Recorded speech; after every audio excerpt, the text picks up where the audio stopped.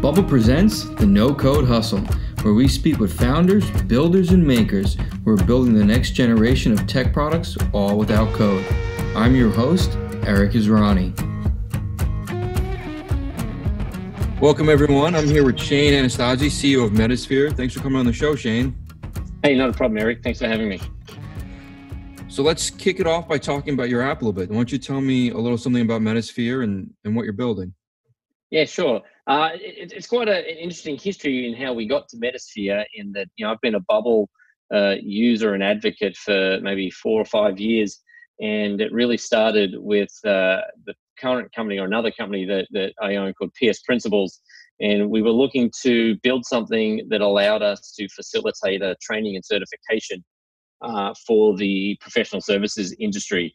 And that eventually, as it grew, evolved into kind of a solution of its own that we could use for any skill or any something that we wanted to teach. And so that has become Metisphere. And essentially what Metisphere is a different way to look at the development of skills within an organization at scale. And it's a very untraditional approach in comparison to, say, something like a learning management system and focuses primarily on driving activities in the field as opposed to trying to distribute content. And not that we don't distribute content, that is a part of it, but the real focus is in how do we drive activities and how do we have those activities reviewed by a subject matter expert in order to approve that the learning has happened. Okay, so give us a use case for that. Who's currently using this, and what are they trying to teach their employees? Absolutely. So we started doing this with professional services, but the first customer that really came to us that said, "Hey, look, I love this approach that you're doing. Could you build me a generic platform?" They had the idea of wanting to teach customer success managers. And they had 250 customer success managers in 116 cities across the globe. And they wanted to facilitate a change or transformation from technical service management to customer-facing customer success advocates. And so we're at the end of kind of that initial rotation where we've literally moved all of them through the first stage of becoming customer success managers, which is the consumption of the content, but also the completion of field-based activities that have them put that content into practice. And that now comes to us during phase 1 because we're the experts in this field. But then what we're in the middle of doing now is transitioning the system so that it now becomes the employee's manager or somebody else in the company that's a subject matter expert in a particular field. The idea of the system is that it can do any or all of those approaches based on what's best given the kind of skill that we want to teach. We could be teaching sales, how to sell, a particular kind of selling. It could be challenger sales. It could be, any kind of approach. It's whatever the skill is that we want to teach the field. And what we do as a company is give you a solution that boils that skill down to actions. And then we help you monitor and facilitate those actions in the real world. So you've developed this proprietary method of getting people up to speed. And it sounds like you're able to take several hundred people and transition them into a new job at a level unprecedented. The people weren't transitioning jobs like this quickly previously. Yeah, that's exactly what the goal has been. So although we started off really trying to hone the learning process, that's kind of how this started. But of course, to run the industry certification body that we wanted to set up, we wanted to do something that people hadn't done before. And that was to focus on really earning the certificate. So the whole idea was we could take, and I don't want to point fingers at other industry bodies, but we could take the approach that's typically done, which is, did you consume the content? Convince me you consumed the content, and now make up some artifact that says, I think that you're using it in the field. And the reality is that those certifications don't really prove that you've really learned any skill at all. And for customer facing consultants, what I wanted to do was I wanted to find a way not just to scale it for myself as I was the executive of a services firm and the CEO of a consulting company, but really what I wanted to do was to be able to help facilitate within the industry thousands and thousands of consultants getting a certification that we could actually verify. And so we had to find a way to change the learning process or to within a systematic format, but we also had to find a way to distribute the knowledge that we had as an industry so that we could at scale really kind of facilitate and approve these skills as they're learned in the field. So, right now, on top of other things that I do, I'm actually overseeing about 1,300 consultants and the activities that they do in the field at scale. 1,300 people all interacting with Yes. your platform right now. The first initial one, the PS Yeah. principles one, yeah, absolutely. And then what we're doing with Metisphere is we're adding more and more to that. But of course, the interaction now is occurring between the employee and the employer more than it is between the employee and us. So on the industry-based certification, yeah, there's 1,300, maybe 1,400 consultants interacting with the site on an ongoing basis. And we're able to facilitate and oversee the actions that they submit and give them feedback. Say, hey, look, yeah, that's a really good idea, but did you think of it from this perspective or from this angle? Maybe it didn't work this time. And so the way the system works is that we're not trying to get you to prove that you were successful, because success is irrelevant when it comes to learning experience. So sometimes a failure is just as much experience and learning experience than getting successes. And so the idea is that even if somebody submits a failure or an attempt to do something and they didn't work, or it didn't work, that doesn't mean that that's a lost opportunity to learn. So it's still approved as a learning opportunity. And so what happens? Yep. Yeah, so let me break it down a little bit. So what I'm hearing is that you've created the first product that it was called PS principles. Yep. PS principles. So the first product, you have 1,300 people on there, and what you've done is you've invited them to come take this proprietary learning challenge, the proprietary learning course, where they go through action by action. They submit what they've done to you, the body of that certifies, and as long as they complete all these things, they then get the certification at the end. But you know that they have the knowledge because they've demonstrated it. And that's then right.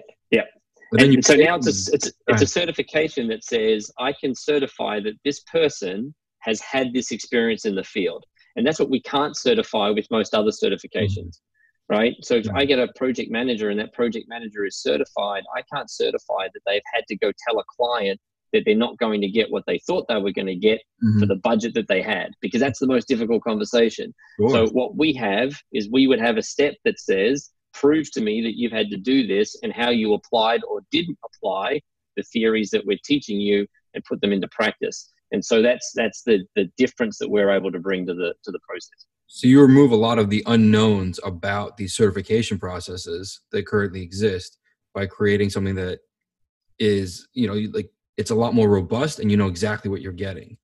Yeah, it's evidence-based. Yeah. And so what you did with that then is you took this battle-tested platform and now you're opening it up to other content, other types of learning, so that you're replacing yourself on the certification side and you're inviting different users. So a company can come in and be like, I want to teach, like you said, customer success to all of my people. Yep. They've put them in the funnel and they just got to add the content to the process you've already created, the scaffolding you've created. That's exactly right. And because we focus on actions, what we've been able to do is to create content flexibility. So what that means is that we're not worried about SCORM compliance. We're not worried about tin can APIs. What we're really worried about is that do you already have the content somewhere in your organization? Let's facilitate the series of actions you want people to take, and that becomes the focus. And what that also means is that we're able to provide just-in-time training. So if I'm going to ask you to go do a particular action in the field, then maybe the only piece of information I need to give you is the piece of information that relates specifically to that action. I don't have to get you to consume 6 hours of training to go do one thing and then to forget 90% of it. Let's break the training up so that the training matches the action. And so now I can say to you, here, consume this, go do that, and tell me how it went. And by doing that, what we're doing is not only doing a better job of validating that people have learned a skill, but we're also accelerating the end result, because now people know exactly what that next step is that they're doing in the field. And really what we're doing with Metisphere is it's just a software platform.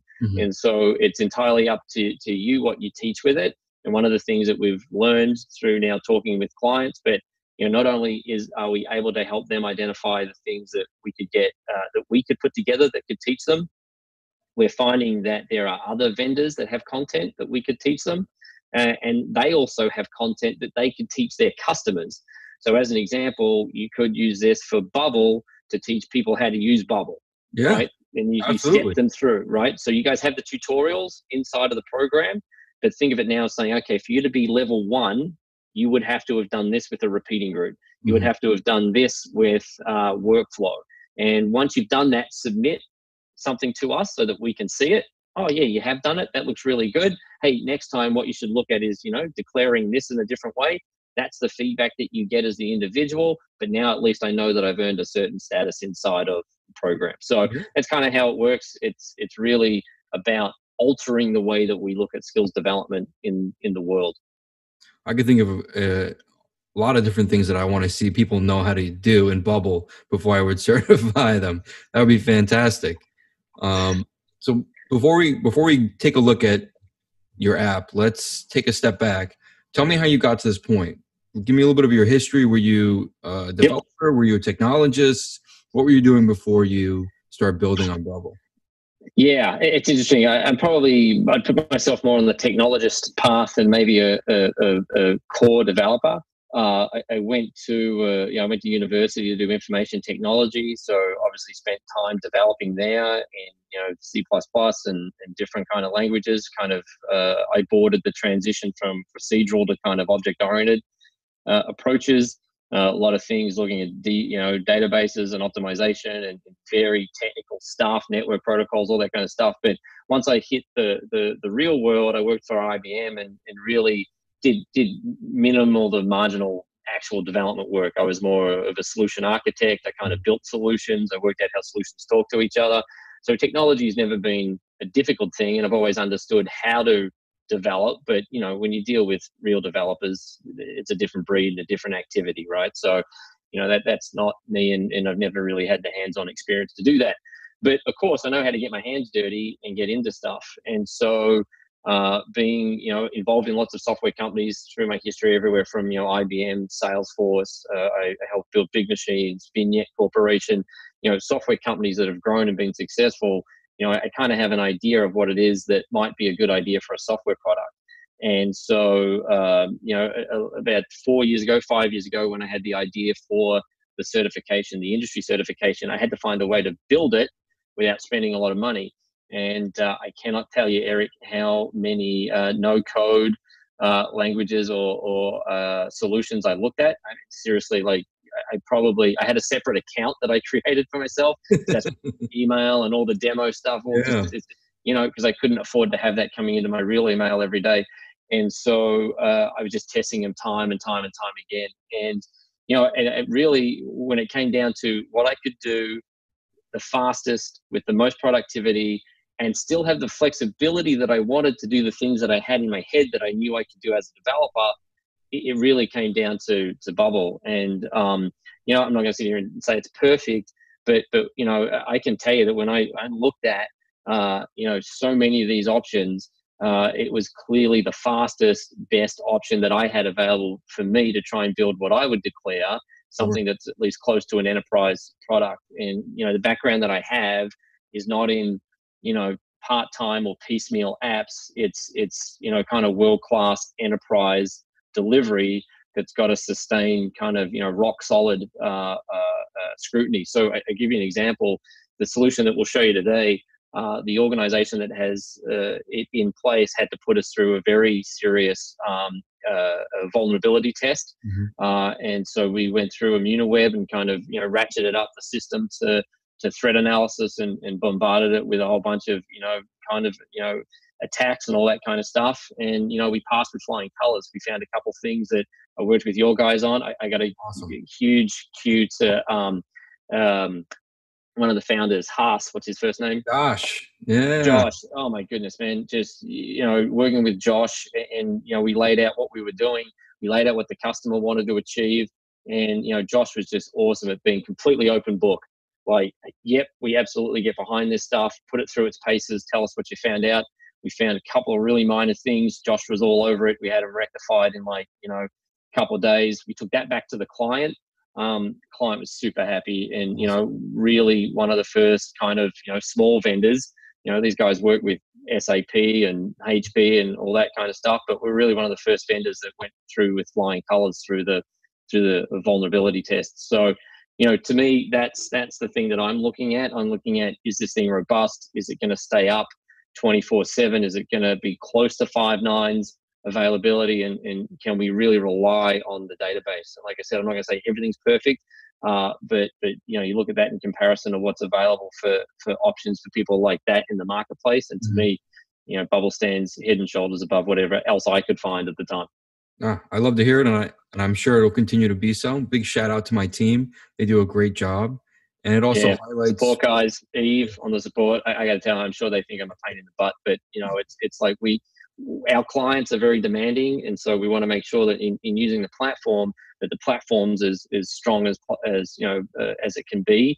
Because I mean, really, what you got, the underpinning to our business models. Mm-hmm. And so, that's the thing that, keeps me up at night is making sure that I'm comfortable that Bubble has their stack together and working. And thus far it's been great. I'm happy to hear it. And that highlights one of the best things about Bubble that I think a lot of people don't think about when they get into building. There's a whole DevOps side of things that we take off your plate. You don't have to worry about those things, the managing the servers, the uptime, the making sure everything's in compliance, the encryptions on your servers. We make sure everything is always industry standard or better for everything. So you don't have to worry about those kind of things. And if we're not up to where you'd like to be, as you saw, we work very hard to make sure our customers are happy and that they can build their businesses. Yeah, absolutely. And I do think that it is incumbent upon us as the guys using the platform to keep pushing Bubble to say, here is what our customers are expecting. And so this is what we need from the platform, because it's going to keep changing, right? Like the world keeps moving from what is an acceptable style of application to an acceptable style of presentation. And we're going to keep having to push that and kind of keep a dialogue going that says, here is what that next step has to look like. Absolutely. And we appreciate it, right? Keep us on our toes and make sure we maintain our position as a leader in the industry.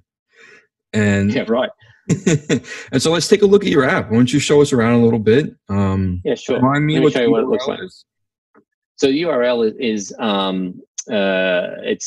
right now it's metisphere.com. So www.metisphere.com.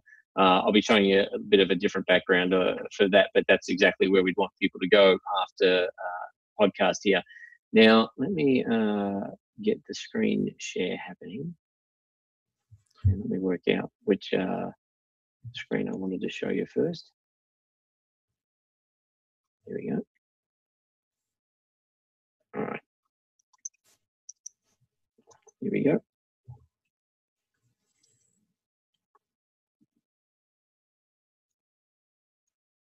All right.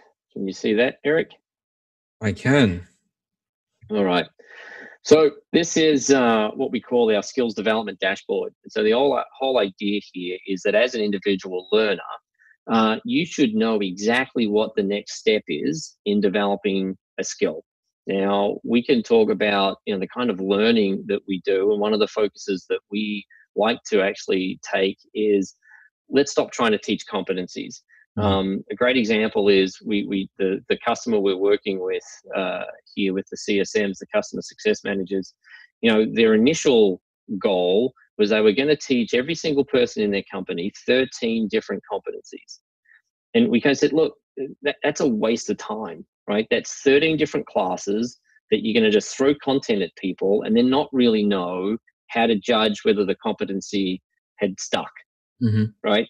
We said, why don't you teach them how to do their job? Why don't you teach them how to be customer success managers? Because that's more easily translated into action. Go grab a customer and do this, right?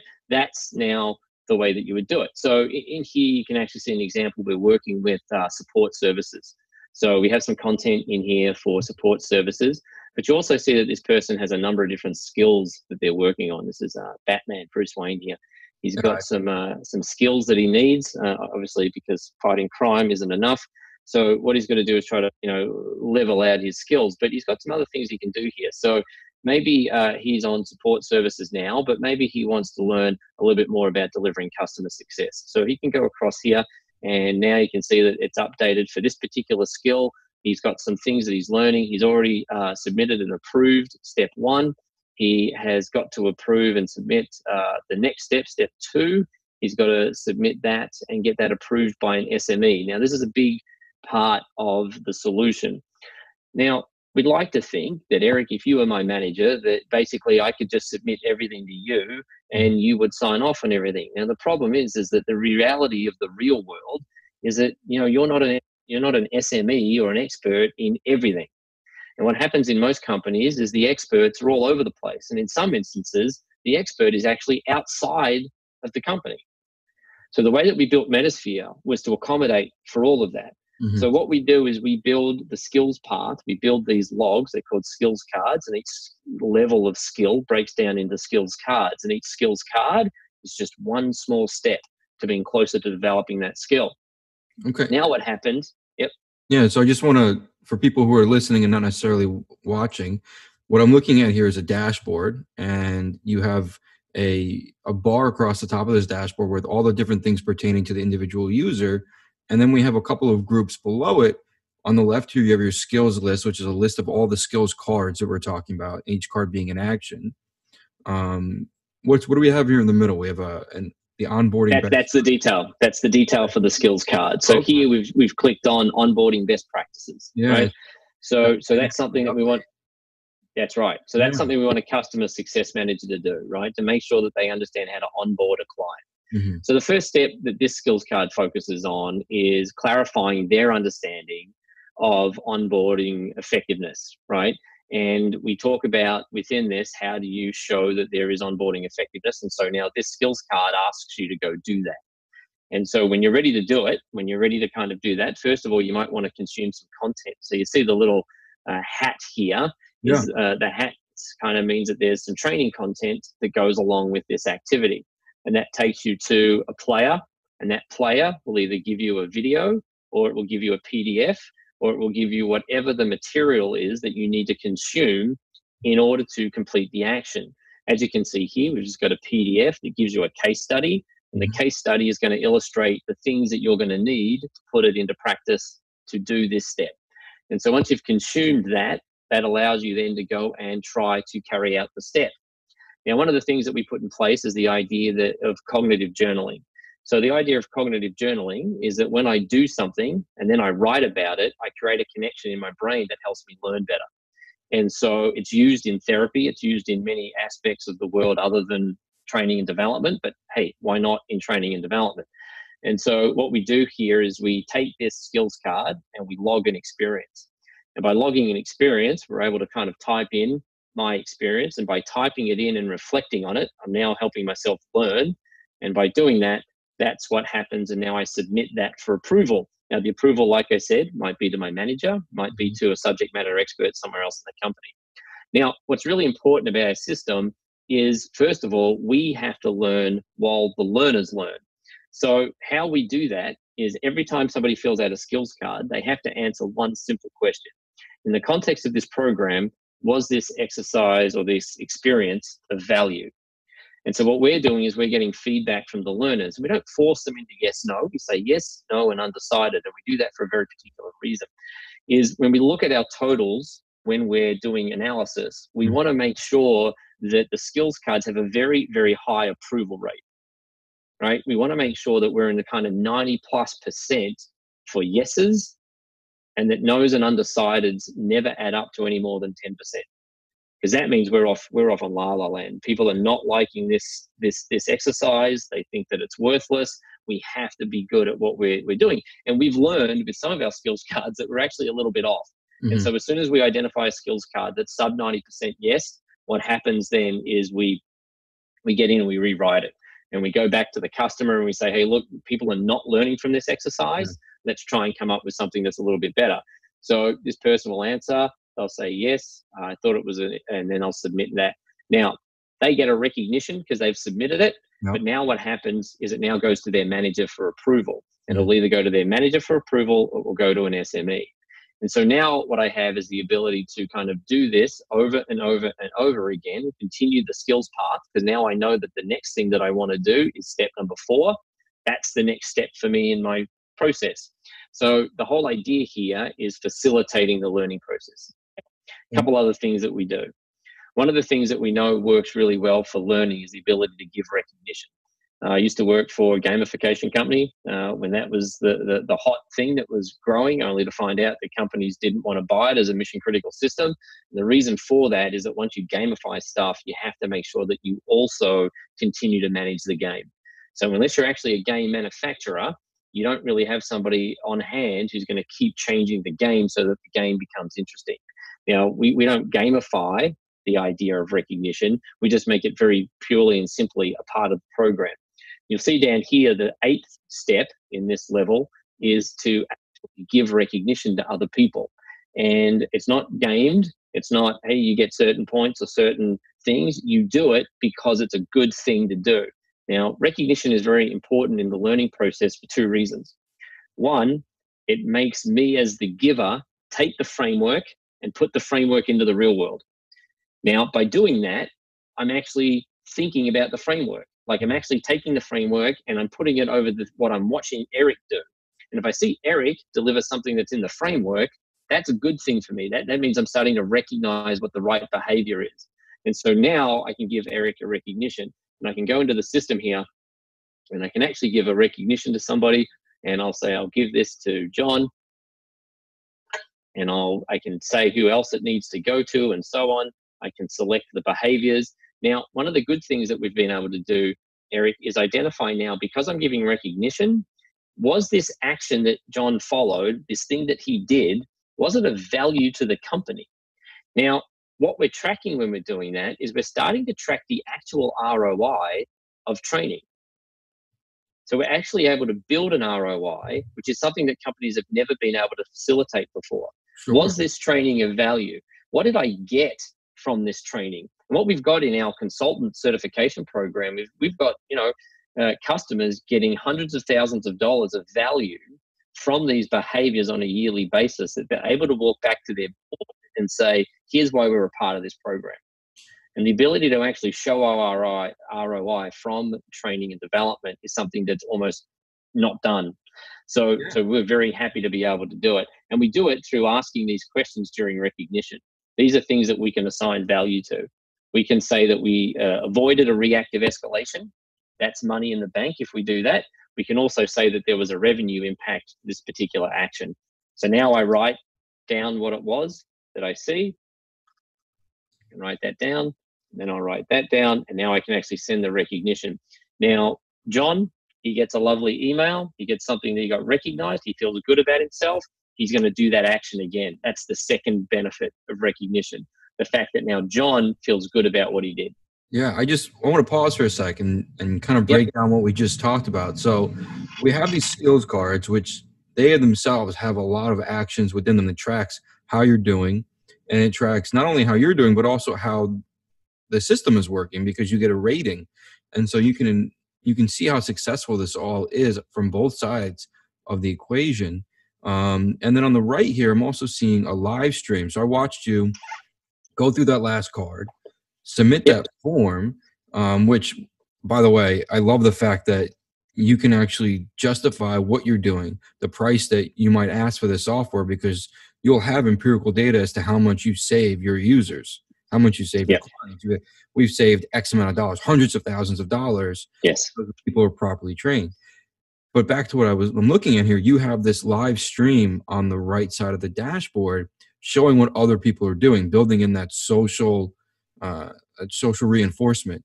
And absolutely, as soon as you hit that submit button, it actually popped up. John Poor was recognized by Bruce Wayne. And it looks like you have a like system too. You have a thumbs up system built into that. Yep. So, and I think if you hover on a recognition, what it does, it actually tells you what the recognition was, so that I can actually read the story. And so the idea here is that, I might not know exactly why Bruce Wayne recognized John. And so I'm sitting here and I'm like, oh, look at that. That's something that I'm doing that now relates to me. Maybe I can do that. And what we've learned from recognition is, again, a third benefit of recognition is that maybe I'm not John or Bruce, but now I watch that Bruce recognized John, and I hear or I read what John actually did. That now creates another incentive for me to do the same behavior that John did, because I realized that that's what this company recognizes. And so the whole idea of the habit loop and how the habit loop works within kind of psychology is kind of reinforced by what we call recognition. And so the whole idea is to get recognition as a part of the culture in a company helps everybody learn. But yeah, you're exactly right. The whole idea here is to engage people in learning in these activities so that they can continue to do and become better at what they're trying to become better at. Now, the big change here, though, is that while we're doing this at the front end as individuals, what we're also doing is we're creating a lot of data that is pretty important. Now, that data, we're here with Peter. Peter is actually Bruce Wayne's manager. And you'll see here that under Peter, or under Bruce Wayne here, are all the different activities that Bruce has submitted to me to do. Mm-hmm. And you'll see here that the system identifies for me the components of the skills cards that I can approve as the manager. Now, you'll see here the first one for Bruce, level 1, card number 2, is not something that I can approve. And I can't approve it because I'm not an SME in this area, right? I'm not the expert. This has actually gone to the expert, but as the manager, I can still see it. Now, some of these things, they just need experience to be written in as a reflection. Some of them actually need a piece of evidence, so a document. And so we allow people to attach that evidence to the skills card so that if it goes to the subject matter expert, they can actually look at it. So you think about technical things, right? Things like architecture or sample code or whatever it might be, all of that can go with it. So as you can see now, the process begins to facilitate. Now, an important part of the process here, see this thing called cycles? Yeah. What we're actually doing is we're checking how long, or we're tracking how many times it takes a person to get a skills card right. Now, what we're actually measuring now is learning efficiency. Is this person able to learn effectively over all of these skills cards? So if you look at it from a perspective of learning efficiency, to go through the whole level and do it with an average of 1 try per skills card, that means I'm perfect. Every time I do a skills card, I've got the concepts and I'm getting approved. Might be as soon as it's easy. That's right. It might be too easy if that's the case, if that's across everybody, right? Yeah. So maybe we're asking, right? So this idea of tracking the cycles gives us a data point that we've never had before, which is learning efficiency. And so what I'll show you if we look at the actual admin for this is you'll actually see that a lot of this data starts to pan out. This data starts to, show us how the team is doing from a learning perspective. It helps me identify people who need help. It helps let me know if people have actually learned, and I can actually look at things like skills progress. What I can do in this part of the admin is I can actually see who has done what within my team. I know who's falling behind. I know who's keeping pace. I know who's doing things in the last time that they actually did a skill step. But what I can also do is I can measure engagement. And you can actually see here that I can track whether my team is engaging in the development of their skills. And so you've got 4 different kinds of charts here showing all these different data points that you've collected throughout the app. Absolutely. And here, Peter, this manager, he can look at his team's effectiveness. So his team's effectiveness and efficiency is 2.3. That's not very good. That means on average, to complete a skills card, his team is taking 2.3 attempts. Now that's because this is the test environment. We're always sending them back and testing out the cycle. But essentially anybody in the real world with the 2.3 would have to be looked at from a perspective of, hey, what are we doing wrong here? Right? Now, that's from a manager's perspective, looking at the manager's team. What we're able to do also is we're able to track the individuals for that manager in that team. And we created a nice little thing here in Bubble that you don't see a lot, but a very nice little kind of data filtering process. So we're looking at 30 days worth of data here. And if I want to, I can go back and make that a completely different period of data. That's now 117 days. Mm-hmm. And so the whole idea with doing this is that we can quickly change the data period and have all the data reflected. Another thing that we've done very well within the system is this whole dashboard runs off of a data set, but that data set can actually be changed on the fly by changing the teams. So you can see here with kind of like the push of a button, we're actually able to rechange the data set, have the data set reflect a different team, and then we can get different information given to the manager. So when it's an individual manager, the data is for all of the managers below that person. But if I switch across to this view here, what we'll see in this view is that the data is for a particular team, the whole team unit. So what we might do in a global team is we might have 4 regions. You might have APAC, EMEA, Middle East, and the US or North America. You might have North America, South America, whatever it is. What we're able to do is actually do it by team and then change which team that I'm looking at really at the click of a button. You can see here when we're getting lots of users, we can easily change the time period again and turn it into something that's, a lot broader, a lot more data, can tell us which learners are actually learning. This person was 1.2. This person was at, a learning efficiency of 1. And you can kind of see that as you go along, you can identify the people who are learning and the people that aren't. Yeah. And so you know who you got to give a little extra attention to. Absolutely. Yeah. Right. And that's generally the idea of what it is that we're trying to do. We're trying to do something that hasn't been done before, which is to actually track the learning process and then respond. And what we found with the customer success manager stuff that we're rolling out at the moment is our ability to respond to what's actually happening during the learning process is incredible. We're able to change tact. We're able to emphasize certain points. We're able to change what it is that we're discussing with the groups. We can actually put a much finer point on how we act as the trainers to get those people to learn better. We're learning how they learn, which is a really interesting thing from a teaching perspective. So we're able to adapt to help them learn better throughout the process. So talk to me from a development point of view. How often have you updated what you're delivering or changed what people are seeing or the feature set that you've built on Yep. Bubble in relation to what the customers have been giving you in terms of Yeah, feedback?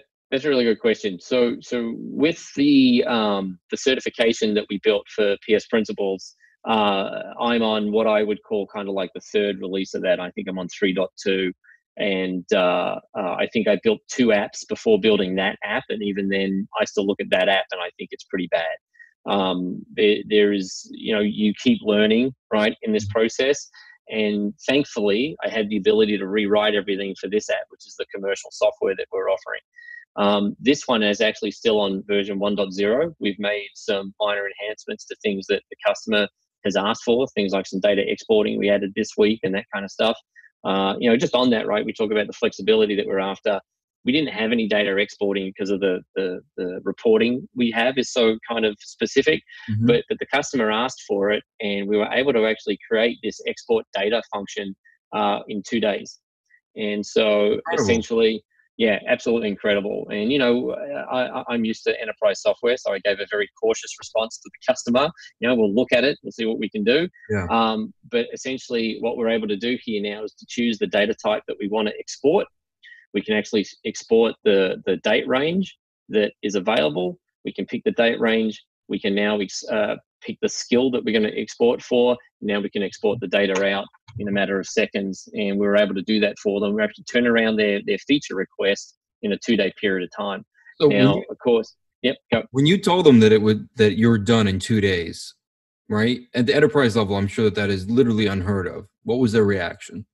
Yeah, it was pretty good. It was, a little short of joy and screaming, but Yeah. it was actually pretty good. The fact that all they wanted was a spit out of the data, right? They have a BI dashboard that they're trying to create. They've got some executive reporting that they need to do, and they said, "Look, we get this, but we just want a raw dump of the data." Yeah. And so we said, "Yeah, sure." So we created a raw dump of the data.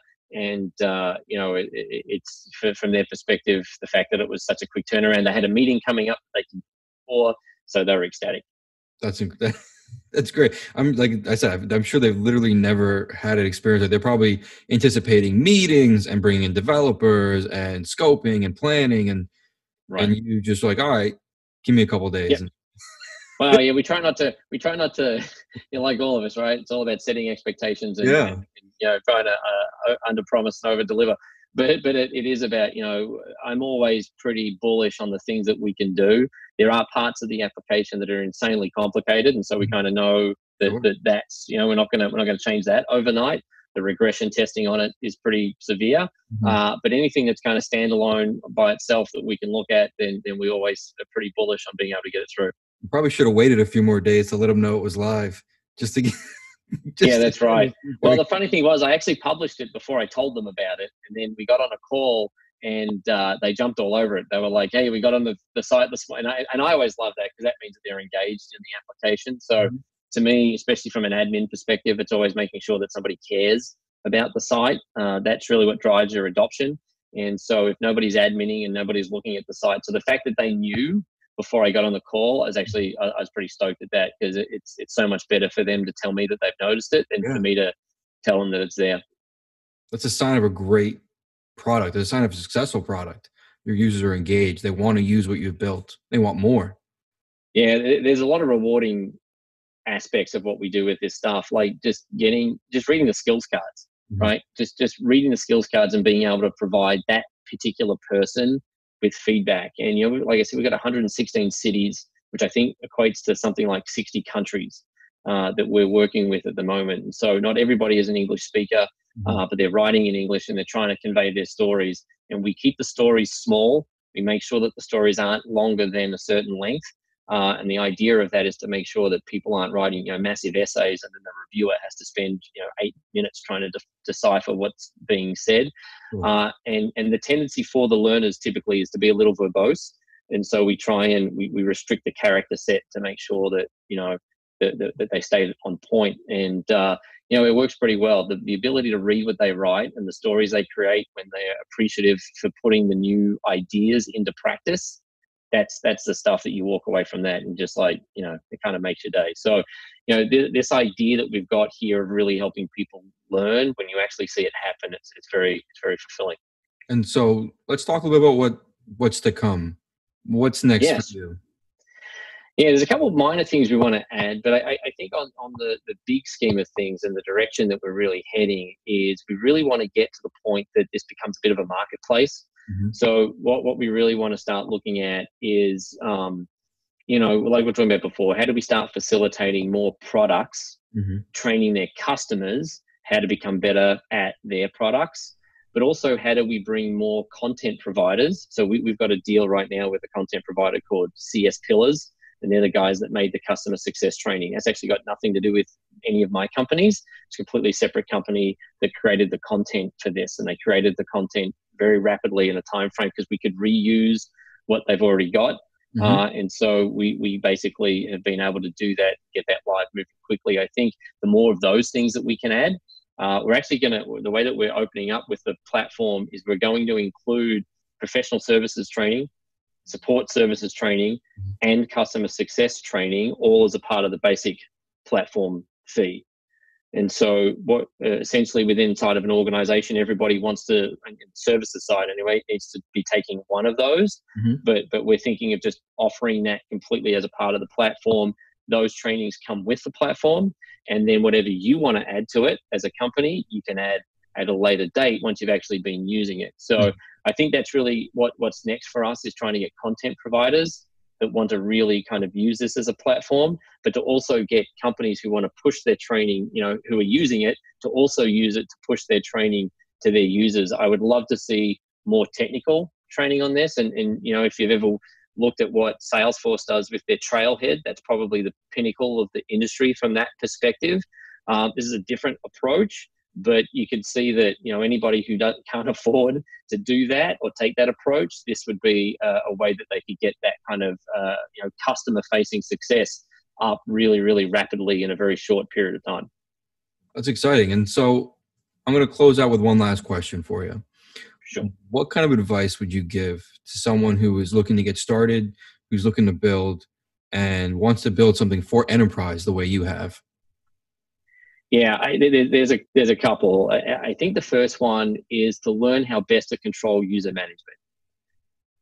User management is not a centralized function inside a bubble. and it's done at a page level. Mm-hmm. Because it's done at a page level, creates all sorts of issues when it comes to trying to build an app. And so one of the core things that we had to work around at the beginning was agreeing a model for user control. And so in the background, we actually have a component that is a reusable element that is called user control. And you'll see here, this is the framework for really the menu bar. So what we did was we centralized the whole control of the app inside the menu bar. And the menu bar is present on every page. Mm-hmm. So now what happens is when you log in, when you get your access, when you look at your profile, it all stems from the menu bar.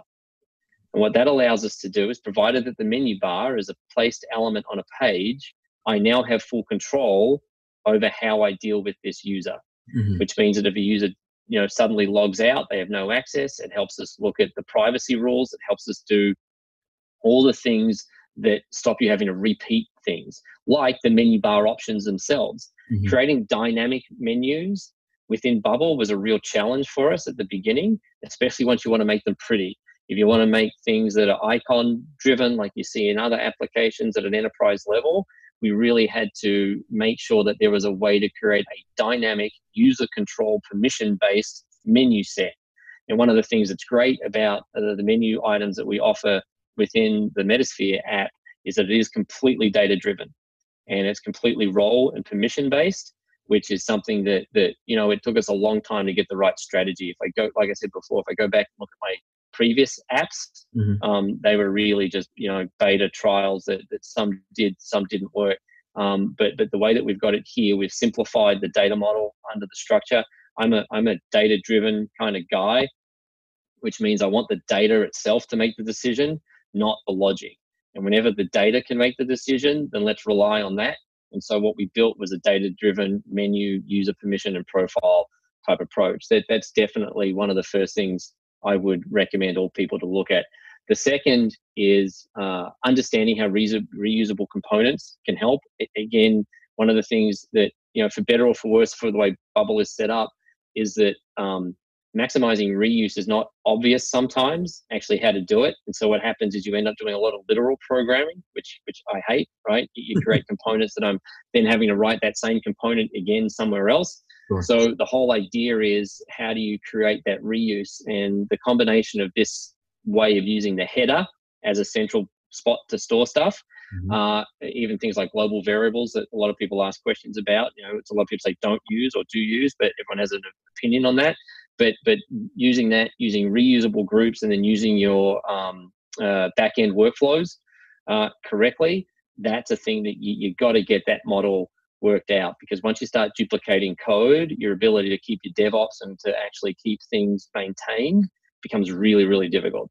And then the last thing, but definitely not the least important, is understanding how to get user experience to work in your favor within Bubble. Is something that takes, you've got to study, you've got to understand what it is. I am not a UX design expert. In fact, I'd say it's one of the least things that I know well. I'm a kind of right brain scientific thinker. And so kind of how to reduce the content on the page and create people a better experience is not where my head goes.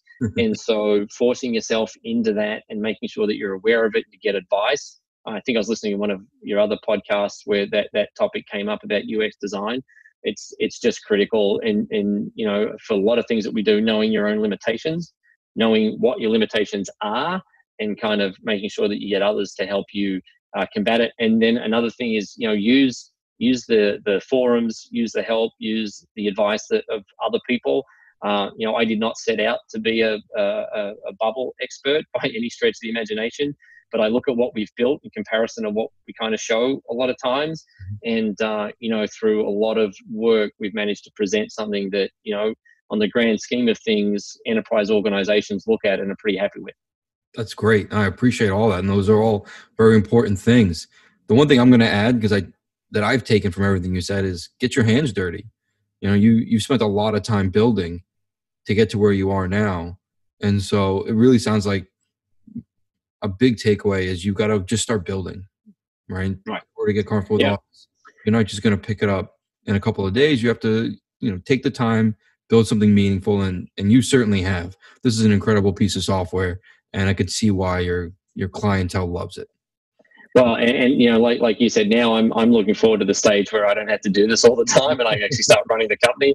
But in order to prove that this stuff was of value, somebody's got to build it, right? And the thing that I got to give Bubble big props for is, if you've got a little bit of nous and you've got the ability to kind of learn it, you have a tool here that can help you translate your dream into a reality, to actually kind of put it down in an app, whether that be web-based or you want to transition it to the mobile platforms. But the whole idea here is you can kind of what we call viability, and you've talked about MVP on your podcast before. But the whole idea here of getting to the first version of what it is you want people to truly use and believe in. There's no way we could have done this without Bubble. I mean, for what we're trying to do, it would have been hundreds of thousands of dollars of investment to get there. I think I heard you guys say on a thing that it was around 30 grand for MVP, but Yeah. for the stuff that we're trying to do, it's not done cheaply and it's not done easily. So the fact that we're able to do this after, so much time and effort put into the Bubble platform, it's still far cheaper than doing it any other way. But now I get to focus on the business side of it. I get to focus on actually running the company, but we've used it to prove that what we wanted to do is of value to customers, and that's what's important. And, product market fit is the key thing to making any of these things successful. So, thanks to Bubble to really give us the opportunity to make that possible. Yeah, well, thank you for doing such a fantastic job and showcasing what really is possible with Bubble. And I'm excited to see what comes next for you. And I'm also excited to see how it goes when you start hiring other developers. Because one of the other things that's nice about Bubble, when you take the time to do things yourself, as you step back, you run the business, you get more customers on board, you can still jump in and take a look at what's going on, and you can fix things, and you can update colors, and you can move around buttons, and you can tweak workflows and add steps, and you can do all those things still if you need to, without having to go to a developer and wait several weeks for any kind of feedback, right? Like, Yeah. it needs to happen right now. You still have a view into how it all works, and you understand what you're looking at. Whereas that's not Yeah. the case with traditional development. Yeah, absolutely. We're now in the phase with Metisphere where we've got our engineers on board and they're looking at kind of the long-term stack that we're going to use. And, they still look at what we're able to do in this and they're like, geez, there's some huge advantages here, even compared to what we would probably traditionally think of as the enterprise stack. And look, you're always going to be able to show architecturally there's probably some benefit in kind of breaking the stack apart and putting it on this full kind of end-to-end, platform that we're more used to seeing at the enterprise level. But the reality is that with that is going to go the flexibility to change things at the rate that we want, or our customers are going to want us to change. And, like I've always believed in technology, it's all trade-offs, right? There's nothing that's perfect. But even now, the engineers that we're bringing on, they're saying, geez, what we've been able to produce here and the way that we're able to keep it maintained and the way that we're able to rotate out customer enhancements, it's pretty hard to beat. Not that there aren't other ways to kind of look at where benefits come from, but definitely we're finding that it's hard to compare the speed and what you're able to produce in such a short amount of time. Yeah, this is fantastic. And thank you for your time. I really appreciate you coming on and showing us everything you've done. Once again, it's Metisphere, Metisphere. And I encourage Yep. everyone to take a look. Thanks again, Shane. Hey, no problem. And I think just anybody listening, if they want to mention this podcast, we'll offer them 50% off on the use of Metisphere if for their first year, if they want to try it out and kind of see how it works and what all the fuss is about.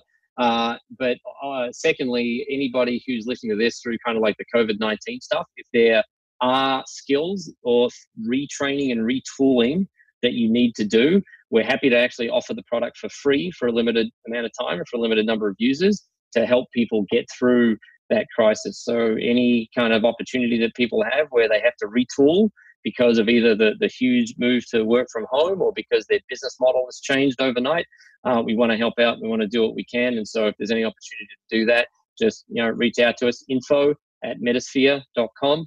and let us know what you need, and we'll see if we can help. Great, thanks. That's incredible, and I hope people take you up on it, because this is a great platform, and I look forward to seeing how people use it. Great, thanks. I really appreciate the opportunity. Thanks so much. Thank you all for listening. Be sure to rate us wherever you get your podcasts. Find us on Twitter at Bubble, and be sure to tag us when you launch your next no-code hustle. There's nothing we love more than seeing you tear down the barrier between real problems and tech-enabled solutions, all without code.